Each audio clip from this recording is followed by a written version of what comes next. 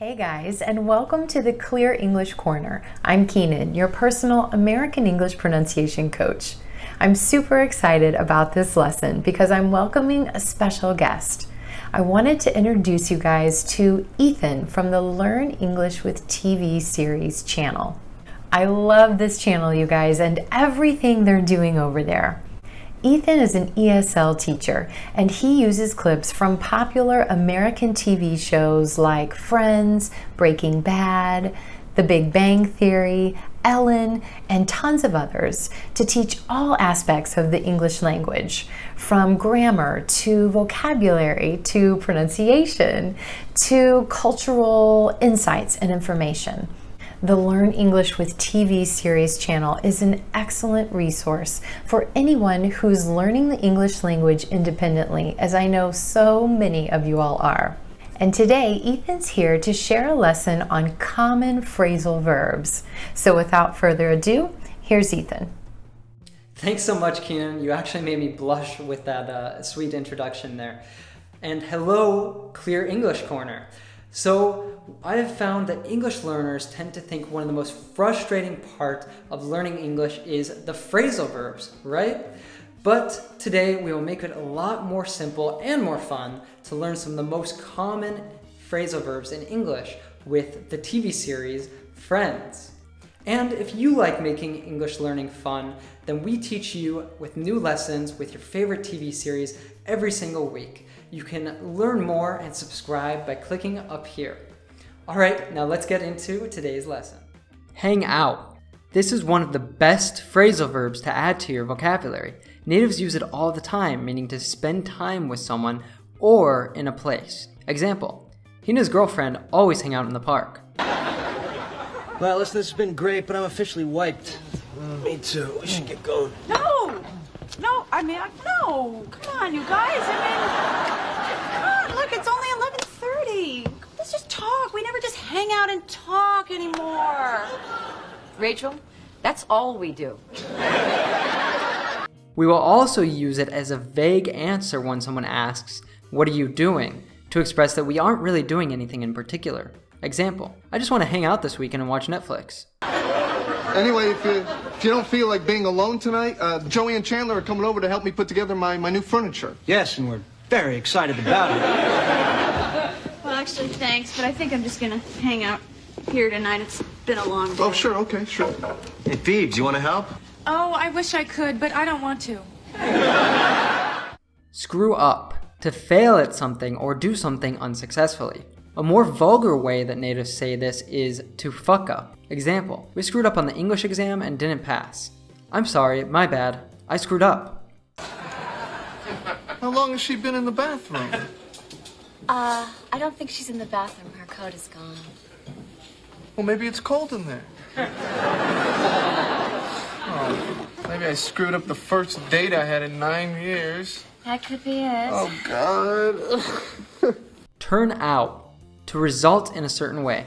Example, it turns out she's not pregnant. You know, I've only been with one woman my whole life, and she turned out to be a lesbian.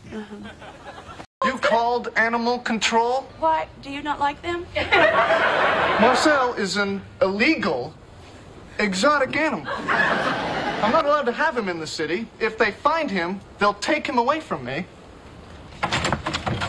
Hi, thanks for coming. Somebody called about a monkey? Oh, yeah, you know what? That was a complete misunderstanding. Yeah, we thought we had a monkey, but we didn't. It turned out it was a hat. Cat. What did I say? Alright, so I hope you're having a lot of fun with this lesson so far, but it is not enough to just passively learn these. You need to put your knowledge to the test, right? That is why I have prepared a short quiz for you to actually test your knowledge of these phrasal verbs. So after that lesson, you should definitely check that out. Keenyn created a video all about word pairs, which you will find over on our channel along with that phrasal verb quiz. And you can also find links to both of those down in the description box below. So let's dive back into the lesson. Get along. To have a good relationship. Example, I used to fight a lot with my brother when we were kids, but now we get along fine. Hey, Phoebes, guess who we saw today? Your sister Ursula. Oh, really? Phoebes, So you guys just don't get along? It's mostly just dumb sister stuff, you know. I mean, like everyone always thought of her as the pretty one, you know. And oh, she was the first one to start walking, even though I did it later that same day.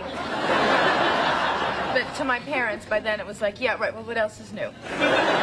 Freak out, to panic, to be overcome with anxiety or be really excited. Example. I'm freaking out about my test tomorrow. I haven't studied at all. We can also say flip out with the same meaning. Example, she flipped out when she won the tickets to the Coldplay concert.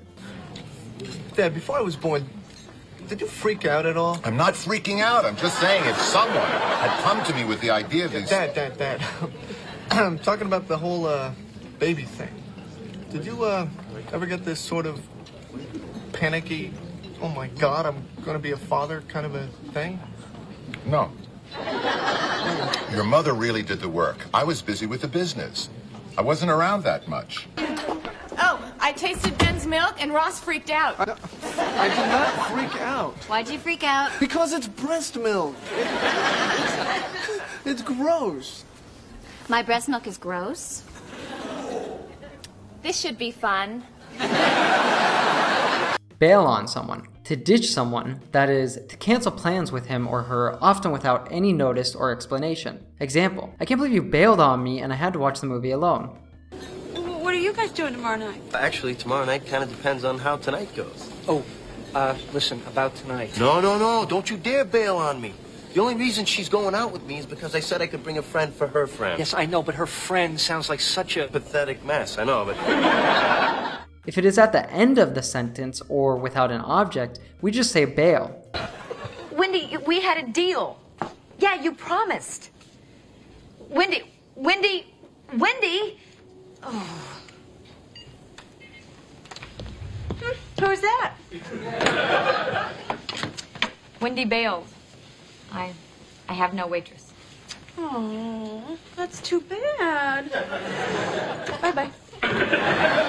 Back up someone or something, to support someone or her argument or point of view. Example, she might be wrong, but she's my wife, so I'm gonna back her up. The witness backed up her story in court. We can also say to have someone's back. Well, go over to her. She's not with anyone. Oh, yeah, right. And what would my opening line be? Excuse me. She's a person. You can do it. Oh, please, could she be more out of my league? Ross, back me up here. You can never get a woman like that in a million years. Thank you, buddy.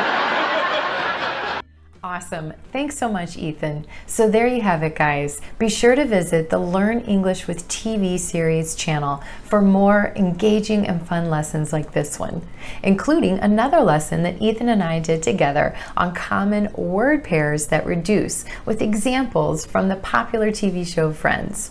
I'll share a link to that lesson in the video description. Also, for an in-depth pronunciation lesson on common phrasal verbs with the word get, be sure to check out this lesson. Again, I'll share a link for you in the video description. As always, thanks so much for tuning in, and I'll see you next time.